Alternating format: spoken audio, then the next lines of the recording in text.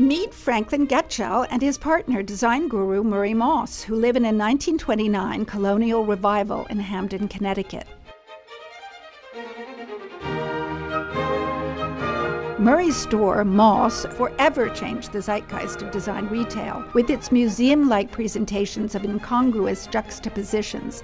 Here's how they live today, with their home featuring the treasures that illustrates that Murray's love of unlikely juxtapositions still reigns.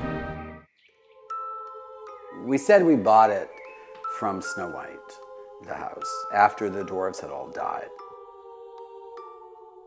Once you sort of get into it, and then you get into Alice Washburn, who is the architect, everything kind of takes on more depth. What I liked was her lack of rules. She didn't follow the rules, she didn't care. She was going to build a 1929 house that has elements of medieval garrison architecture. If she wants a little Baroque thing, let's do it. For 50 years, we never lived in a place that had a dining room, because it was modernism, and modernism did away with specificity of rooms.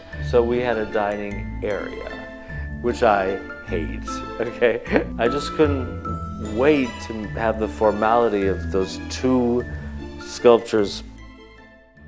In the bedroom, it's basically an attic feeling, except she threw in a very large leaded glass window, floor to ceiling, which looks like a Disneyland Snow White castle.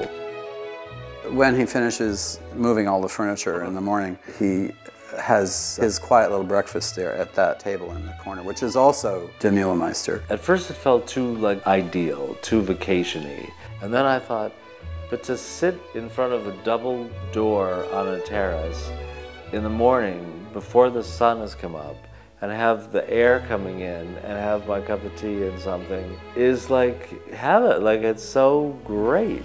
Talk about like the Boulot table, because that's the thing you rearrange things upon. Well, I thought that I would create pictorially sort of history of from modernism to postmodernism.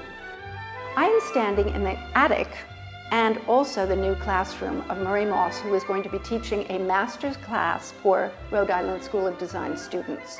Murray Moss has always been known for his daring in design, his absolutely eclectic eye that is unlike anybody else's. If you have the courage and the confidence to take disparate elements that you wouldn't normally think would have all lived together in a setting that is quite prescribed, like a colonial house that was built in 1929, go for it. You never know. This might be the most successful decor you've ever done.